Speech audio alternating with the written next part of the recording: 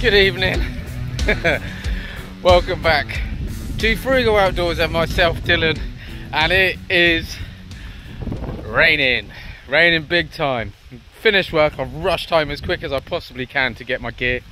Supposed to be some more people coming to fish as well tonight, but whether they turn up or not I don't know, because it is grim. But we're right on the bottom of the tide, we're at Norton Wall. It's super easy fishing, and we've got super strong westerlies at the moment, westerlies, southwesterlies, gusting 25. But as you can see and hear, it's pretty sheltered here because I've got all these trees behind me. So I'm gonna get set up. I've got a new rod. I'm really excited to use it. So I'm gonna get set up. I've got my brolly, so I'm gonna make myself a nice little base, a den, and yeah, get fishing and show you what I've got. Species tonight, anything really. I just like to catch a fish. It's been super slow. There's a lot of weed on the side, but it does depend on when it was fished, because when it ebbs here it's really weedy. There's a lot of weed just there, which I'll show you. And yeah, I mean, looking at the water, it looks really nice. So a little bit of eelgrass, it's cloudy. Yeah, let's get it on, let's get set up, let's get a bait out there. Right, so we got you set up underneath the brolly, which is why it's dark. Hopefully if I stand out here you can see, but I'm gonna get set up. Yeah, it's pretty brutal, but we'll give it a go anyway. Just want to get a bait in the water really, and I really want to show you this rod, so I'm gonna quickly set a couple of bits up and then I'll bring you back.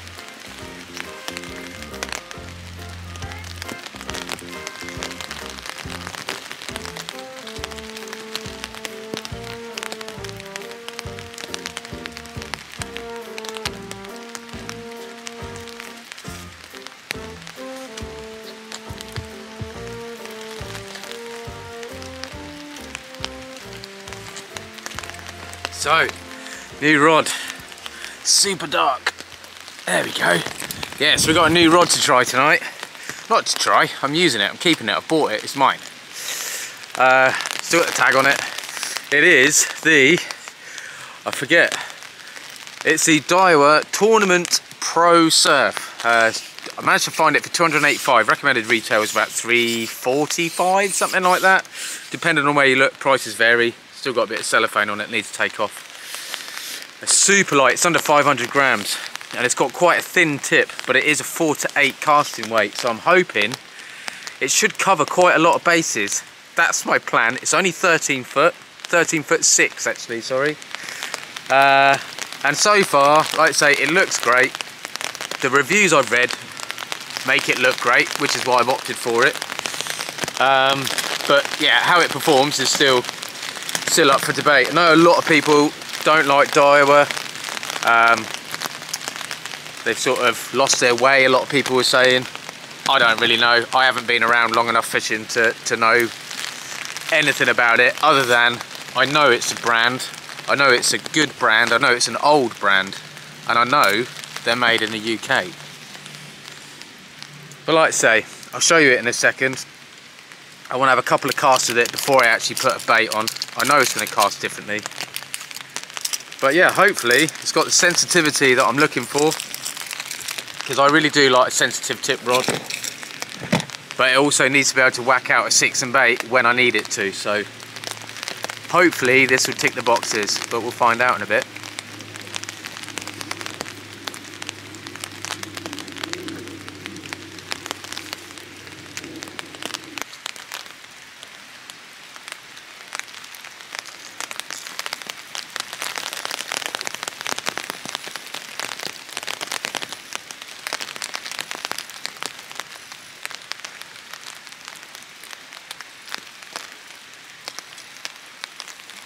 Right, so here we go. So I've got one rod set up, I've got the other one just with a 6 ounce lead, because I want to have a cast with that first. But so just so I can get this one out, there's a 2-hook flapper, clipped down just to get that extra distance. It's got a 6 ounce lead, little pop-up bead there, it's little size, I think they're size 4 hooks, tiny little bits of squid, couple of beads there. So I just want to give this a good whack. Go on, Bill. Well, mate. That's on my Mag 4 mixed ground. And that's £16 with a tapered leader, £16 with a tapered leader. It's pretty snag free. There are potential of getting a snag here, but hopefully not too many. And like saying, this is the Daiwa, which is super light. It's got some nice textured grips there to take the two pieces apart. It's only a 2-piece rod. Straight away you can notice the eyes are exactly the same eyes that are on my pen, which I believe are the Fuji K-Wags, are they? Something like that. It's got the Daiwa reel seat, sliding reel seat. And like I say, it's a 13.6, and you can see there. It's not, I mean, it's not wafer thin, but it's definitely thin. I mean, having said that though, it's pretty similar to my pen, which is a mixed ground. So yeah, right, let's check this out. See what's happening with the tide. Is that right at the bottom of the tide at the moment? Yeah? Yeah.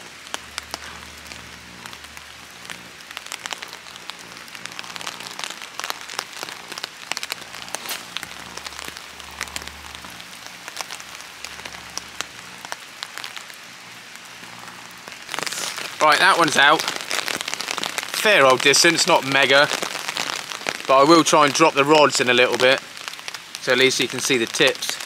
But I want to have a little cast with that other one now. Like I say, I haven't cast it before, so it'll be the first chuck, so fingers crossed it goes well.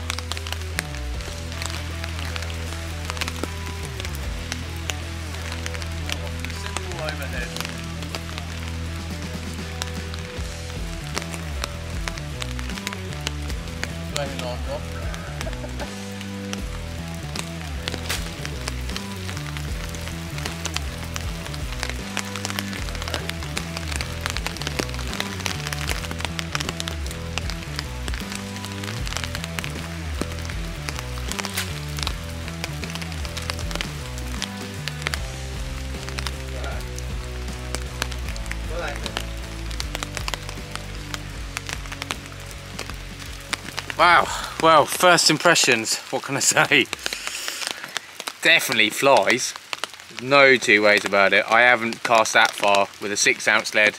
Bearing in mind it is plain, there's no bait on that, so, but it goes a long way. So I'm gonna bait it up now, at least. I mean, I've got that bait out in mozzies. I've got that bait in, and it looks like there's quite a bit of weed running through. It's right at the bottom of the tide. It's normally the first hour of the flood. It can be quite weedy. Hopefully we can fish through it and it will dissipate and disappear. But I'm going to bait up another rig. Probably bait up 2 rigs actually and change that other one, because like I say, that one it's just constantly pulling line. So I'm going to bring it in, have a little freshen up, and yeah, see how we get on. Yeah, she's weedy all right. Pump it up.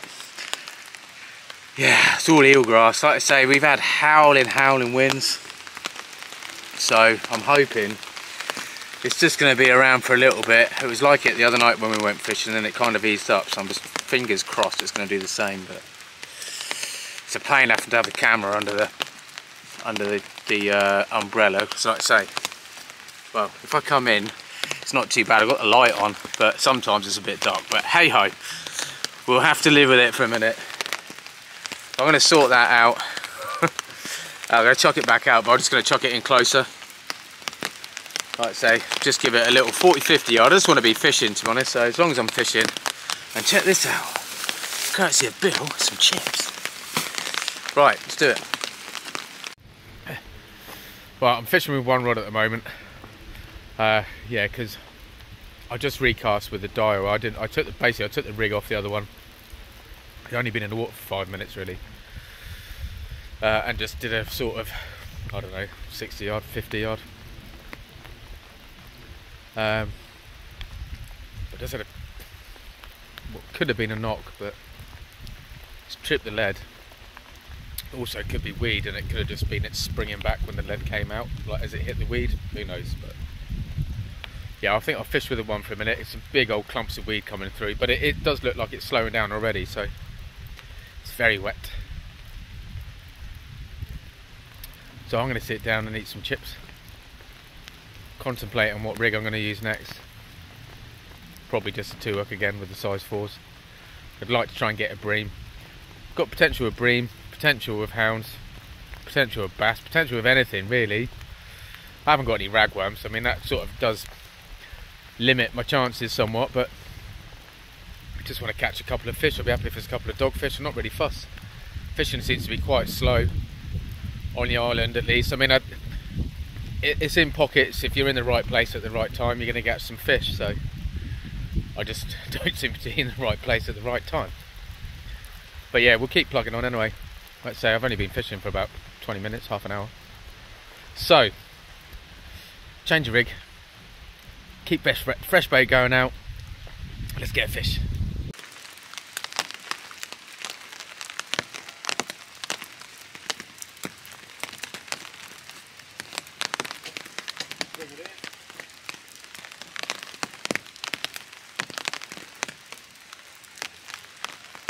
Feel the weed go down the line.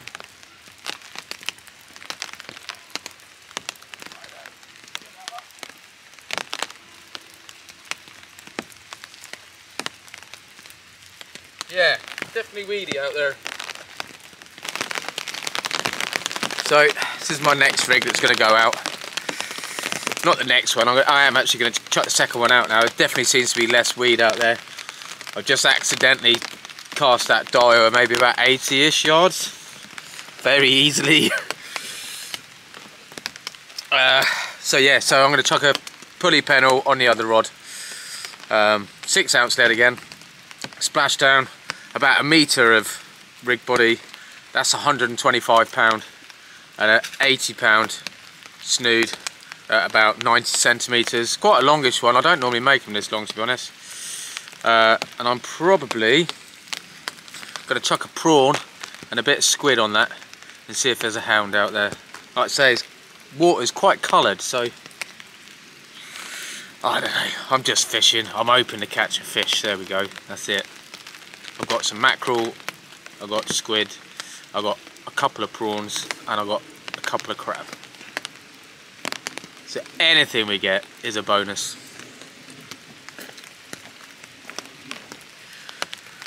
So all I've done is I've basically just snipped the tail off the prawn, stop it from flapping around in the tide. I've taken the very, very sort of tip of the head, just the nose really. So there we go, and I've put it on my little prongs there, so that will stop it from, I can bind that on now with a bit of squid, and that should pretty much stay that shape. I can put my hook on it, bind it all on the needle, and it should keep it pretty streamlined so I can give it a bit of a punch. Little dap out there. See what happens.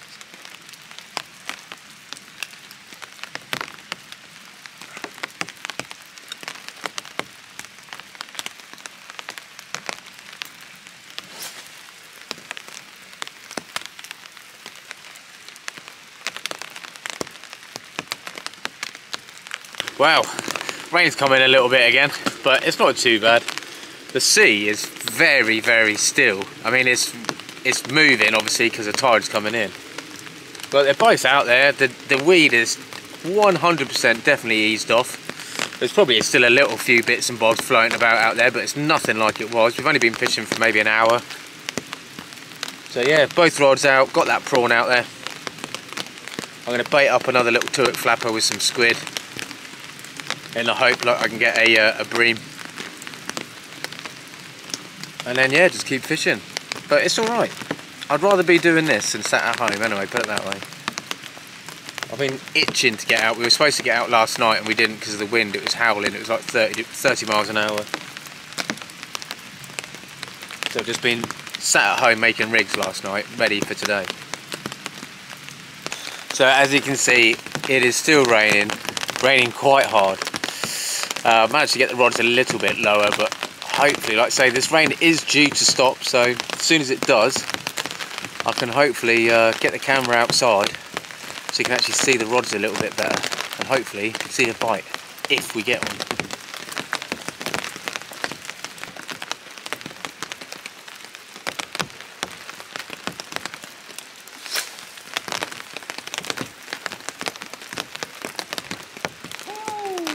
Long.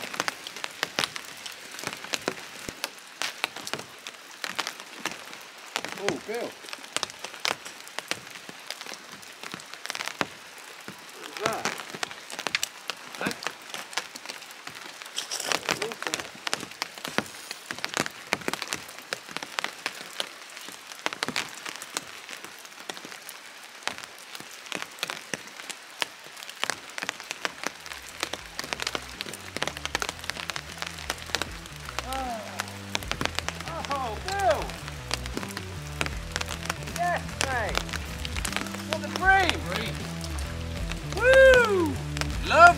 Bream, look at that!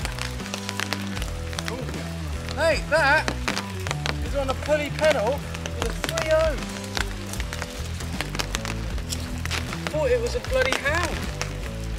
That's a cool man. That! On a panel hook.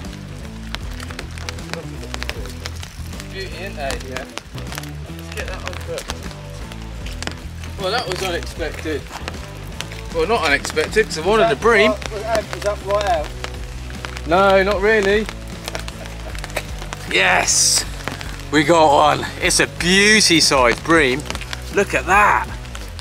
That was on a 3.0 pulley pennel. It took the 3.0 octopus hook. That was out for a hound. It's half a spider crab and a bit of squid wrapped up it. But that is a beauty bream. I'm gonna weigh him, and I had a little side bet with Jack at work today. He said, I bet you 10 quid you don't catch one. That's just won me £10 and dinner. There we go. £1.11. Epic. Oh, I'm buzzing. That's made my day, that is. That's exactly what I wanted. Right, I need to get that rigged up and get it back out. Yeah, we got some funny old tide tonight. So basically, it's 8 o'clock anyway. And it's not cold. That's my vape. But it's 8 o'clock. And yeah, that tide has been, 1 minute it was raging to the right, next minute it's raging to the left, and now it's sort of back to the right again. I think it's one of the biggest tides. It's pretty much a full moon at the moment.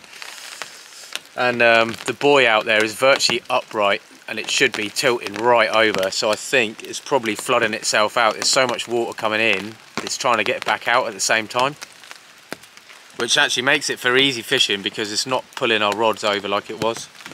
The weed is pretty much non-existent now as well, so that's nice. And I've got a nice bream, buzzing.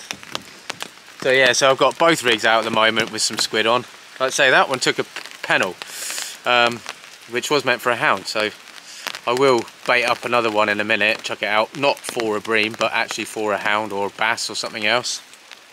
But I've been trying for a bream for probably every time I've gone fishing for the last 2 months. And I finally got one, so I'm chuffed.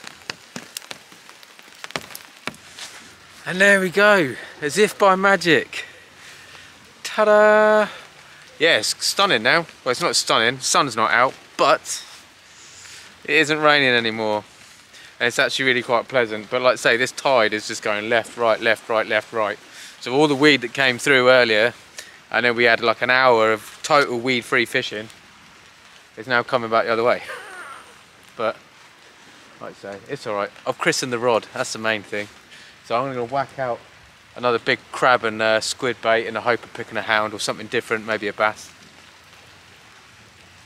And then yeah, I can rebait that one and just keep chopping and changing. So at the moment I'm just alternating between 2 flappers and pennels.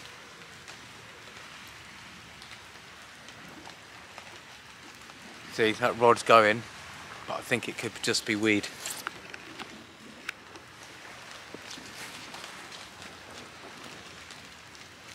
Oh yeah.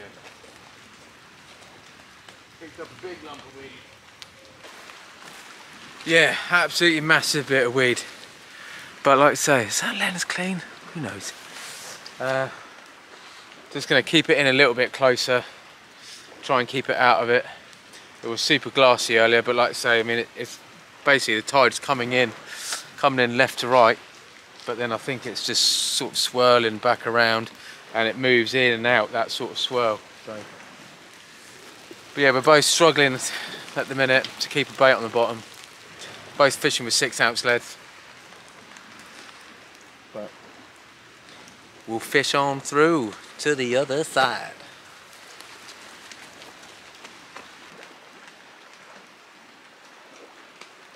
I mean, that's probably 40 yards.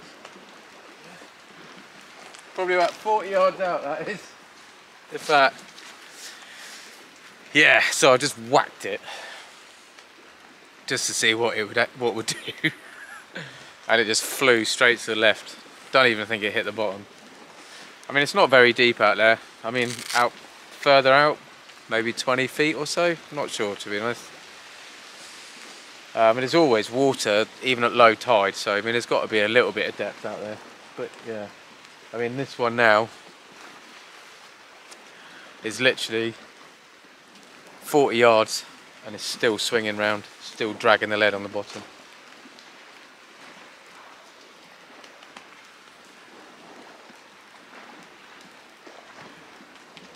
But yeah, we'll keep fishing, we'll keep trying for something else.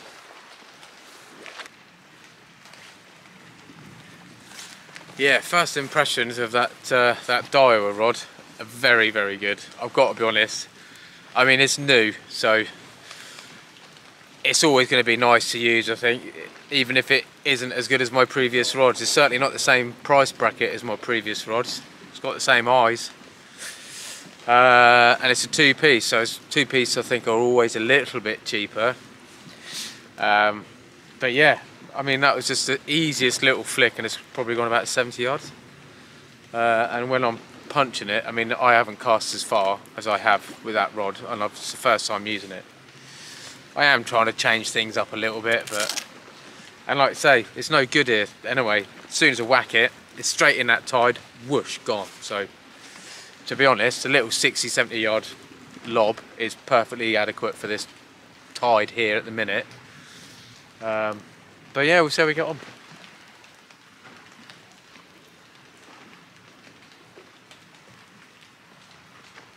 They both seem to be sitting there all right for a moment.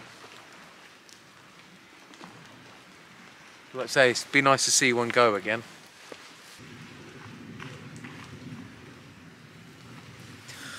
Well, it's definitely quiet. Seems to be the sort of standard thing to say at the moment. Like I say, we've had one bream between us, which is great, because that's what I wanted, but it'd be nice to get something else. It'd be nice if Bill can get something. Like I say, I'd be happy with the dogfish, to be honest, right now. It'd just be nice to see the rod tips move. But that light's starting to go now. There's a big old cloud coming over as well, so hopefully we won't get wet again. But I mean, I'm pretty wet through, to be honest. But so I'm going to freshen the baits up in the hope that we can entice something else. So I've got a crab and squid out there again at the moment, and I've punched that as far as I can.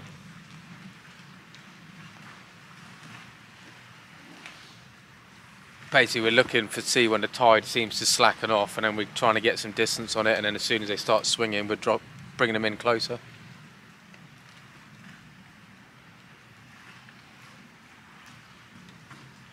But yeah, nothing else yet.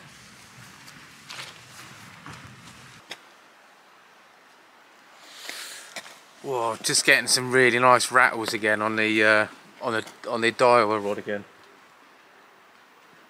Definitely look breamy, like bump, like quite fierce, you know, quite attacking. Had a couple of knocks and nothing, then like 3 rapid ones and nothing again. So that's probably my bait's gone.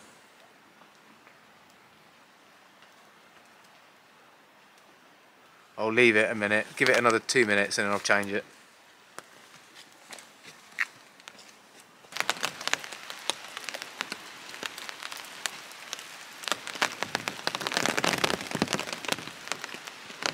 Oh my God.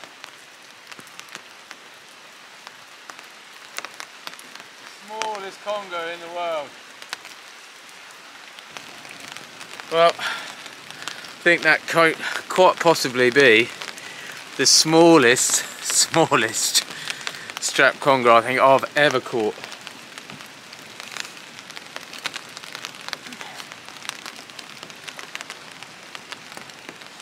And it is a conger, it's not a European. It's absolutely tiny, so I need to get this little guy unhooked and straight back in. There he is, tiny little thing. Let's chuck it back in.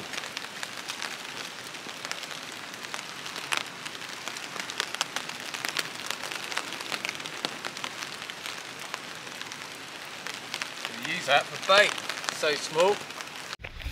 Right, So, Bill's, how many times have we been out together, Bill? I don't know, how many times? Quite a few times.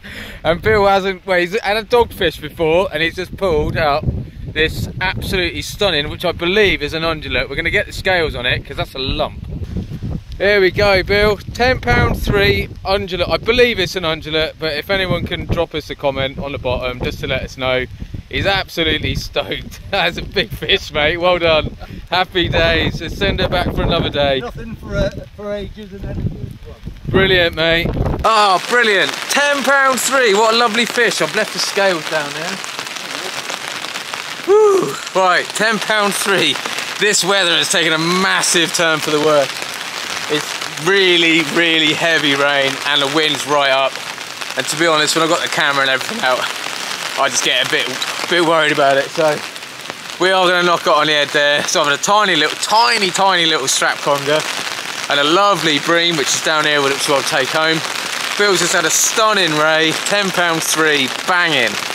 So actually it turned out to be an alright session. It's a bit slow, but we got some fish out in the end. I'm going to pack this lot up, so until the next one, please take care, stay safe, and maybe see you out there. Cheers.